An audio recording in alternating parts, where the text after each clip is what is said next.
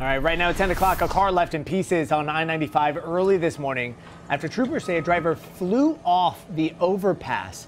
That driver now in the hospital with serious injuries. According to FHP, the driver was in the express lanes near the Golden Glades when they hit a concrete barrier wall, drove over it, falling onto the southbound lanes of I-95 underneath. The car was hit by another car on top of everything else traveling in those lanes. We're still working to gather more details on this story, so stay with us on air and online.